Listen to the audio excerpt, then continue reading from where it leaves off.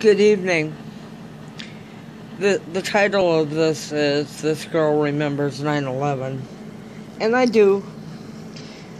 It's been 18 years, but I remember everything exactly that day.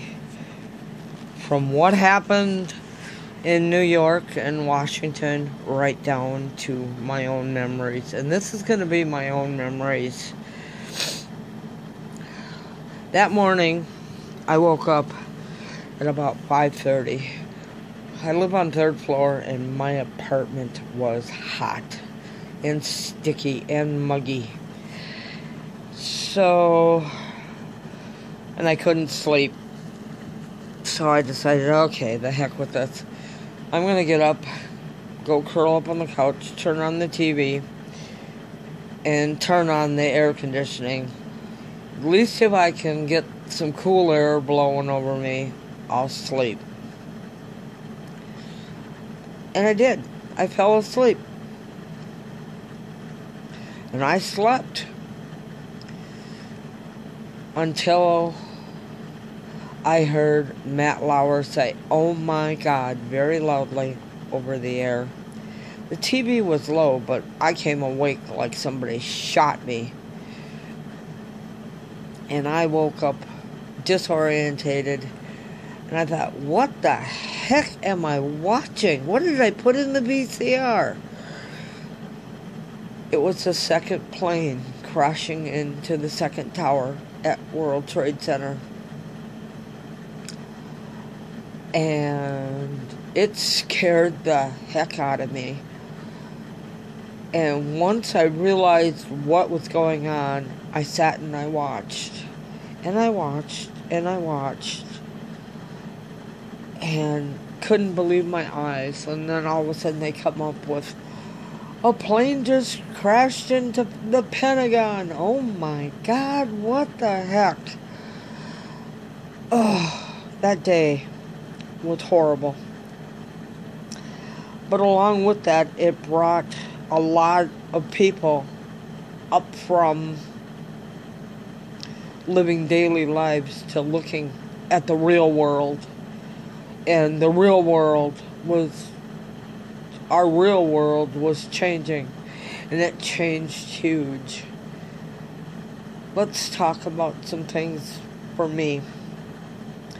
One of the things was all the young men that were killed over in Iraq and Afghanistan were coming home to a wicked church protesting at their funerals.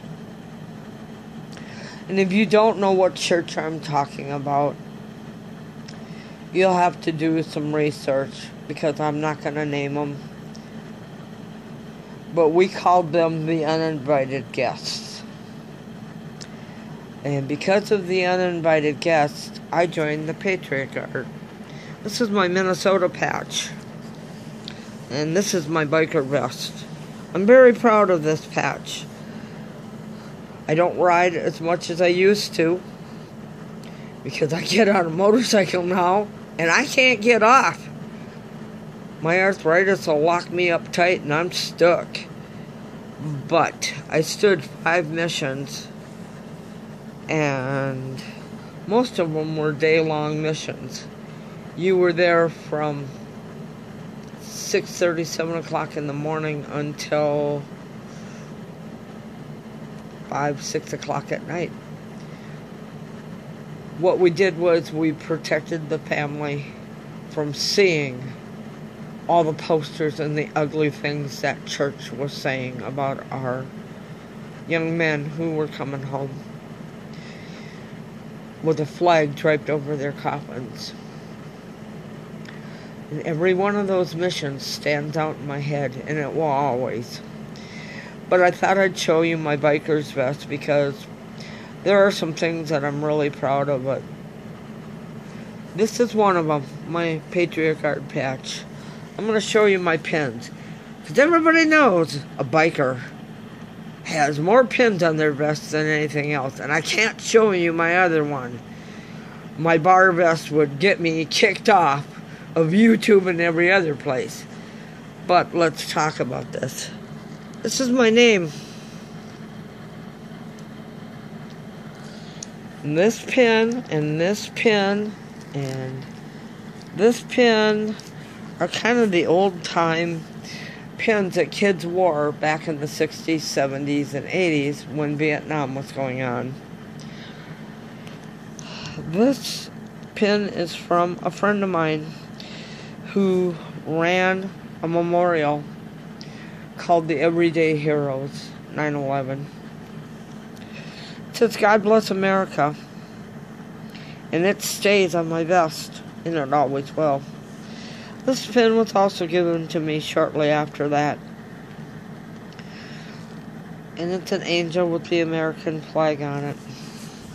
This Harley pin, y'all may laugh, but this Harley pin was on my cowboy hat, and I'm real proud of it.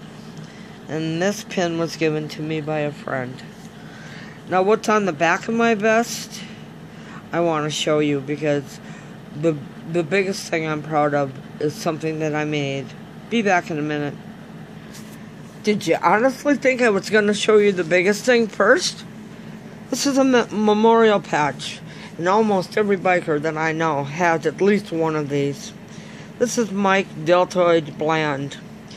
He was from down south, Georgia, Alabama, Mississippi, Louisiana, Florida, someplace. His famous saying was, "It's all good." He died on February 22nd, 2008. I carry this patch because I carry his memory with me.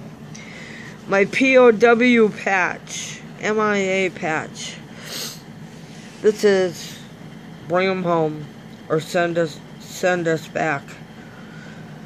If you were growing up in the Vietnam era, you know what this means to a lot of us. My Harley patch. Now I'm going to flip up my pride and joy. This is my eagle. For a lot of you that don't know, I do embroidery. I took a picture of an eagle, and I traced it out on very heavy interface. Heavy enough that you really had to have a good embroidery hoop. And I did all the stitching. Every ounce of it. Yeah, there's a lot of work in here. But you will notice that it looks very realistic. My eagle is my pride and joy. And it will always be my pride and joy. As soon as it was finished, and all the little stitching along the edges was done, it was washed and it was ironed, and stiffener was put on the back to make it a little tighter. But this is my patch. There isn't another one like it anywhere in this world, because it's made by hand. Back to 9/11. After watching hours and hours of all this, I cried for hours. I mean, I was really choked up. And then it comes over that Flight 93 crashed in Shanksville, Pennsylvania. It was aimed at the Capitol or the White House or someplace like that. But a group of passengers decided to get the terrorists, and they stood up and they fought. And one of those passengers was Thomas Edward Burnett Jr. He's a hero, and he's from Minnesota. He's buried at Fort Snelling Cemetery, and Minnesota couldn't be prouder that we had somebody that took the initiative to keep them from killing any more people, even though everybody on that plane died. Very proud of you, Tom. You did the right thing. Anybody that lives in Minnesota will remember the day after, especially if you live in the Twin Cities area. For all of you that don't remember, it was a no-fly zone over the entire United States for at least 24 hours, probably more like 72. There wasn't a plane in the sky anywhere. And about 11:30, 12 o'clock, the sky started roaring here. And I live about a mile from Crystal Airport or something like that. And I was like, what the hell was that? The birds were scared. My birds were scared. So I covered them up and went out on the deck. And right over the top of us is F-16s. And I mean, they were so low you could have reached out and shook hands with the pilot. And they're hot dogging or tailing a float plane. It was a no-fly zone. But some dork took off in a float plane from a lake. Like he wasn't gonna be seen. Duh. And they scrambled out F-16s from Duluth. And honey, them babies are loud. They came right over the top of my complex. And it was like sonic booms constantly. Boom, boom, boom. And I don't know if it was the afterburners or whatever, but they were trying to get this little yellow float plane to land. And they finally got him to land. I mean, they were right on his butt. If they had been any closer, they'd been inside the compartment with him. But it scared the daylights out of everybody, especially me. You're not supposed to fly in a no-fly zone. Hello. That day will live in my memory. 9/11 will live in my memory for the rest of my life. Kids now don't get why us older folks are upset by it. It's the same way as the day Pearl Harbor was bombed for our parents. It lives in their memory. They remember every blessed thing. Well, 9/11 is our memory. And it will never, ever leave. I just want to say,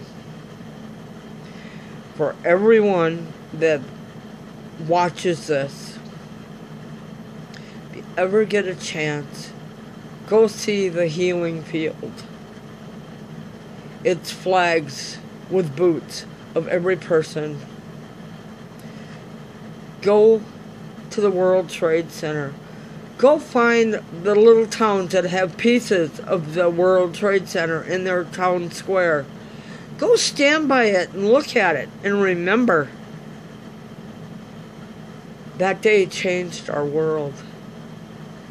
And it changed it some for the good, some not for the good. Be proud of your country. Be proud of where you live. We've got more freedom than any other country in the world. Be proud of that.